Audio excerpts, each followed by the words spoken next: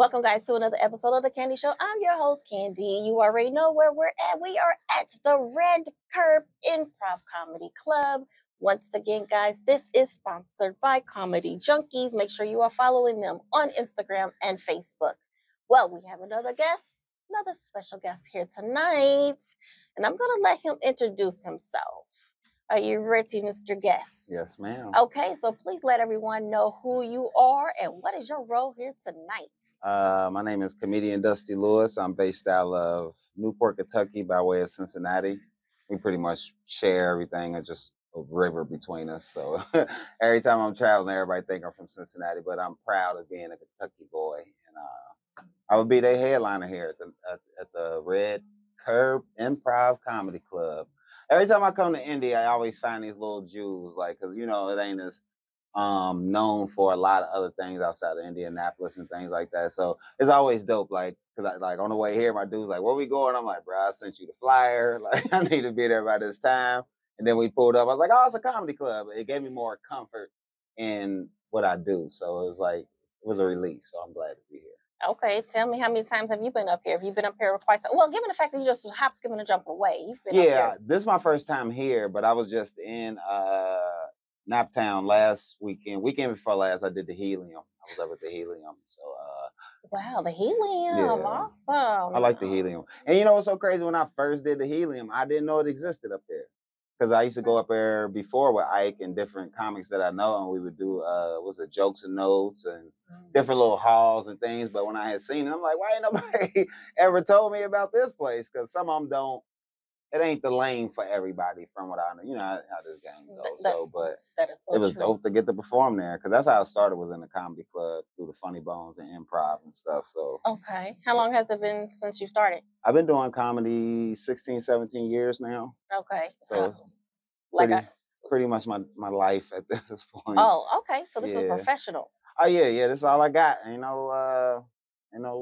Part two of what comes with me right now, but my whole little journey was a blessing. I was blessed. So. Natural? Did this come natural to you, or is this something that you just ventured in upon a life situation? I had a friend sign me up for a showcase night because he was working at the Funny Bone, and my first night I beat 35 comics. And at first I felt like a feat, like, oh, that's crazy. But as long as I've been in the game, it's just like, all right. You know what I mean? Once I started taking it serious and loving the craft, that's when it became real to me. Like working on timing and transitions and setups and being my own style of a comic. So it's like been pretty dope. I think the journey is going to be the best part of my whole comedy experience, I think.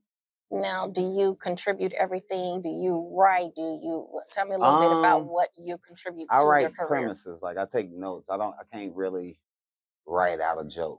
Okay. Like I'm more of a storyteller anyway, but when I started comedy, you think like, all right, I'm gonna do what they do. You're supposed to write and all that.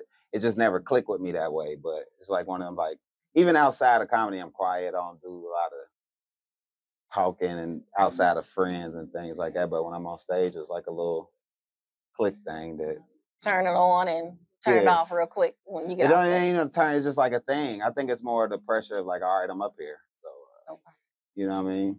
So I always had, people say I got a natural knack for it. Like, I got a comfortability.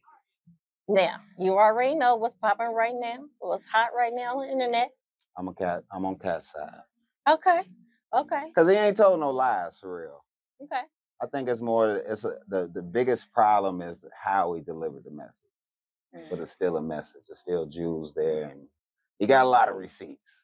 You know what I mean? But it's still a level of like, why now? And why, like, you get what I mean? I think nobody trusts nobody enough to really be honest or in a moment. Like, you get what I mean? So as much as they enjoy what he's saying based on information and kind of exposing certain elements to the thing, it's still that little part of you's like, why are you doing that now, though? Like, you could have said this 20 years ago based on what you're saying. But I think it's definitely showed a different side to him. Like, even when he was talking about his own life, you see how he kind of straight. Yeah, he didn't give you too much of what makes him how he ticks. Well, you already know what's coming down the line for him too. Yeah. I mean, come on. Yeah. You're gonna give people enough, because when it's time for you to drop your situation, because he is going to have a special, and then anything else from that, you're going to be want to tune in. And do you think that's going to add more pressure to the quote unquote quality of what he's going to do? Like, is it going to set the standard to his special? Like, is it going to have to be like, that was dope? Like, you gotta pull it. It's got to be dope. It can't be just funny. It got to be amazing. Well, that's the thing, and it's interesting you even asked me that, because every time when you get off the stage, do you look back and see, well, what could you have improved? Oh, every time. Okay. It'd be times because I like I said, I'm not like a storyteller, conversationalist. So sometimes a laugh can lead to like a genuine question. You get what I mean? And usually it's like weird because while I'm talking and doing my shit, I'm still thinking. Okay. So sometimes these little things spark. So when it sparks, it ain't that I got to think about it. It just opened my mind to, oh damn, like, so what if, like, you get what I mean? Like all these other little aspects that run into it. That's how I built my set as a comic. Like I never really changed anything. I just added, took away, tweaked, made better, got rid of, or sometimes I just get so lost in it, I having a little moment where I be like, damn, I forgot about that joke. Like, you get what I mean? And it just fits the moment. So it works better in that moment when I thought it probably wasn't a good joke before. It was just like delivered wrong, but just certain elements and situations, you finally get it. Like, shit, like how I couldn't think of that 5 years ago.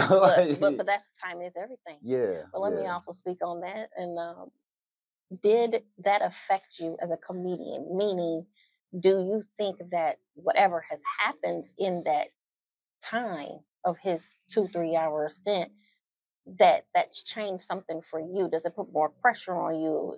Do you feel like you might have to draw back on something that you might? All it did for me, for real, it showed me, stay yourself. Like, don't go too far, whatever way. Like, because you at the end of the day, you're gonna make a choice. You have a choice. Nobody makes you do anything. You choose to allow somebody to allow you to do something, or somebody to allow you to whatever. But you gotta balance that with being who you are, because it's gonna protect you to grow.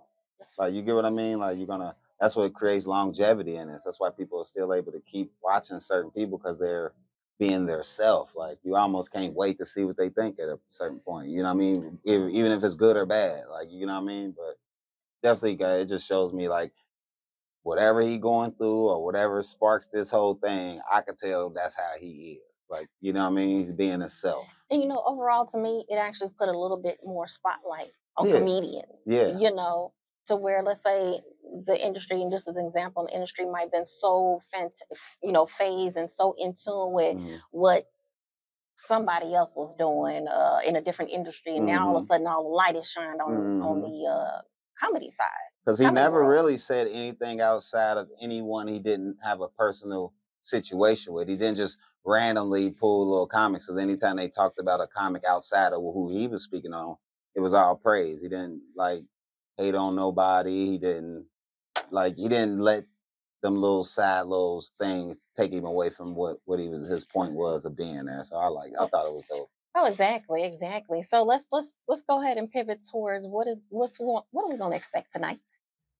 My best. And I always just let you know, Candy Show is natural, raw, real, uncut. And so y'all just saw that this fell down. So we just gonna move it on over here. I almost wanted to help you a little bit, like put my thumb out there or something.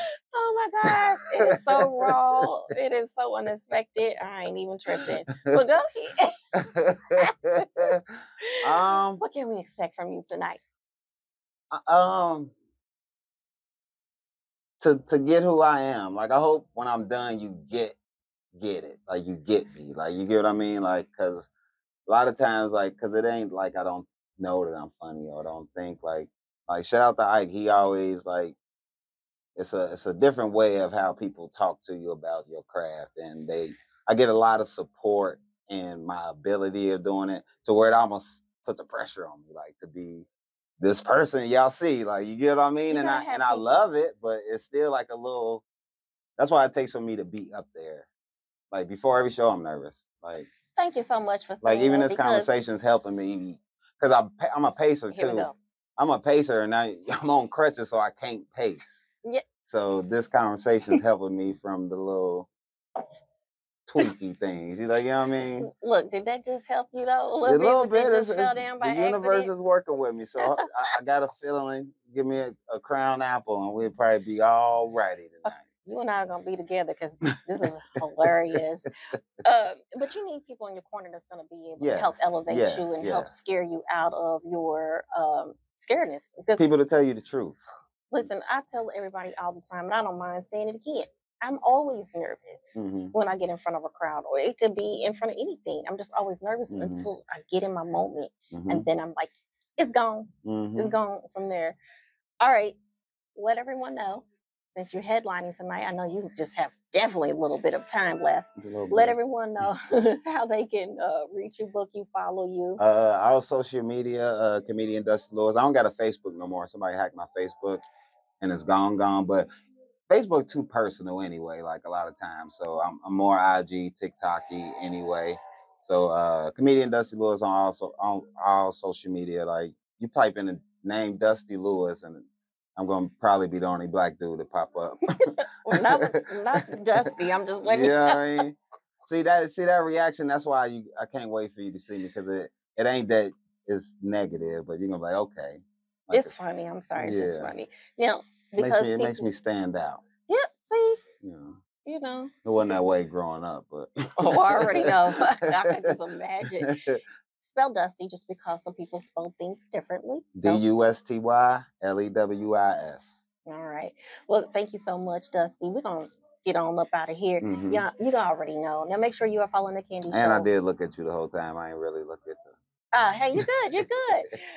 You already know. Make sure you are following the official Instagram page, and that is Candy Talk Show. Make sure you are liking, subscribing, share, commenting on also the official YouTube page, and that is Candy Productions and the number 2, Candy Productions, number 2 at the end. All right, guys, we'll be right back. See you next time. Bye.